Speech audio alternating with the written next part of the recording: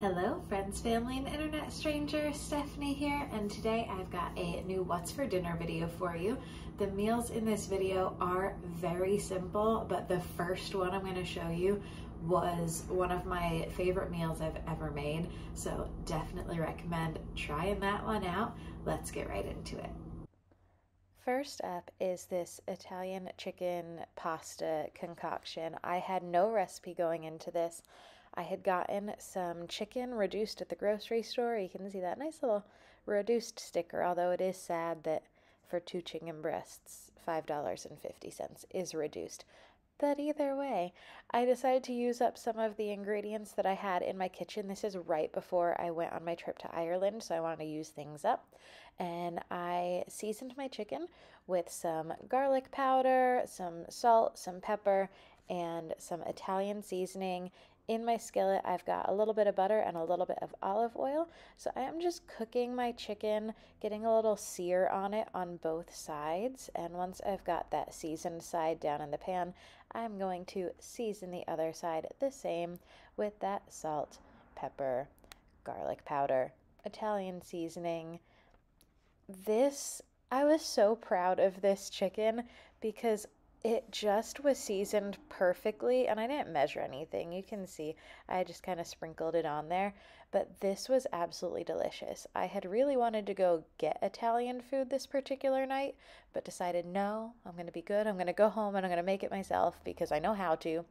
And I was glad I did because this was better than what I get at my Italian place.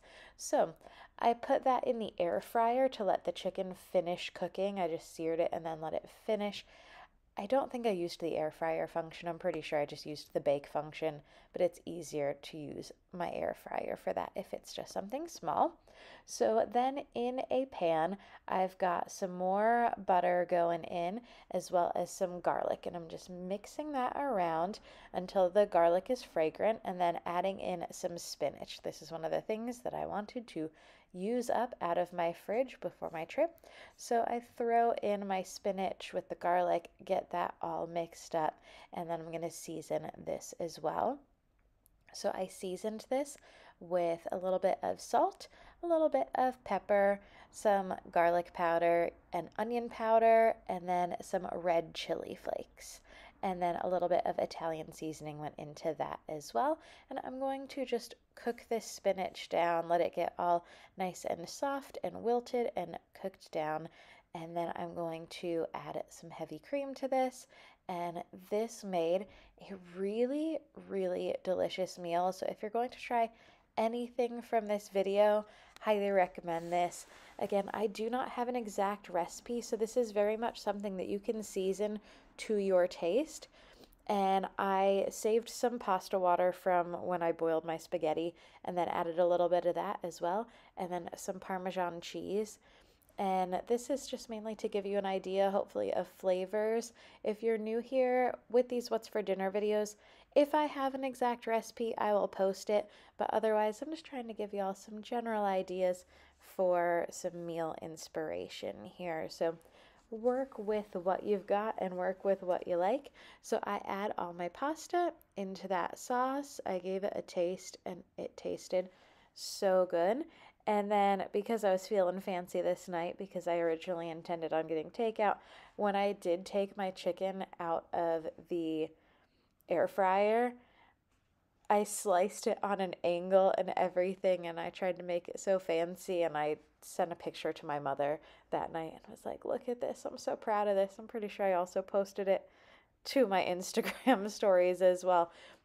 And then right after this, I went to Ireland, which I promise that video is coming today as I'm recording this video. I am also editing several other videos, so hopefully Ireland should be up soon. But while I was in Ireland, the food was good, but I was so sick of potatoes when I got home. This is also the first thing I made when I got back from Ireland. I had frozen that second chicken breast after I cooked it, and I took that out and made it again, and it was so good. Next up was right before my trip, I was using up all the leftovers out of the fridge. All of these components can be seen in different videos that I have posted. I think they might even all be in the same video because I made several leading up to that trip. So my crock pot chili is in a video that I can link in the description box below. And if it's not in that same video, I'll also link my Italian potatoes, which is what you see in the front right corner of the screen there, and then some bread. Next up is once I got back from Ireland. So we're skipping into October finally here with my meals. So I got home and I immediately tested positive for COVID as soon as I got home. I didn't even make it back to work. I just ended up staying home for an extra 5 days, and then I was able to test negative, which was good. It was very, very mild for me. I had just gotten the booster 2 weeks beforehand, so I had a worse reaction to the booster than I did to COVID, so the booster did its job. So while I was home, I was keeping it real simple with some tomato soup and grilled cheese.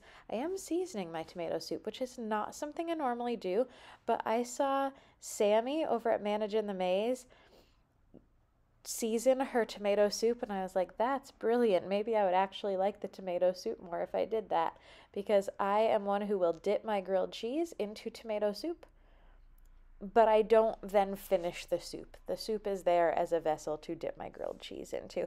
But I did actually drink some of this after I was done with my grilled cheese. So I just put in, what I normally do is a can of the tomato soup and then a can of milk.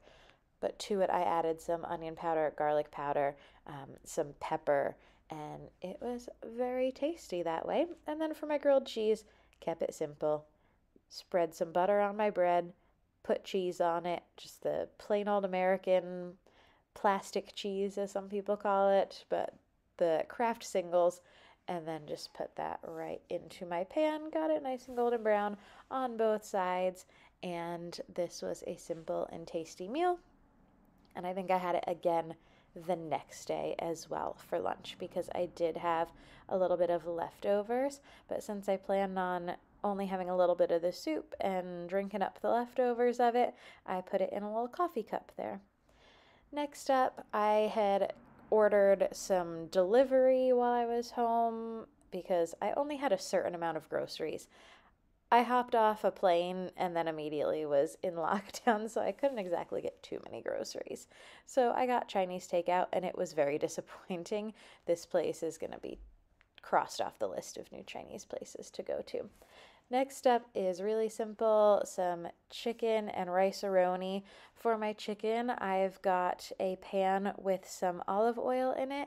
I had already seasoned the one side before I put it in, and then once it's in the pan, I'm seasoning this with onion powder, garlic powder, salt, pepper, and a little bit of Italian seasoning. Very similar to the first part of this video, but not doing this over the pasta. Once it is browned on one side, I'm going to flip this over, brown it on the other side, and then this is going to go into the air fryer to finish off cooking while I make my rice-a-roni. And then for my rice-a-roni, I made it according to the package instructions. The only thing I did after that was add the chicken once it was fully cooked, and I added a little bit of frozen peas. I had peas to use up in my freezer, so I added just about half a cup of frozen peas into this. Thank you so much for watching. I hope y'all enjoyed this video and got a little bit of meal inspiration for some easy weeknight meals. I hope you'll consider hitting that subscribe button if you haven't already. Thanks so much for watching.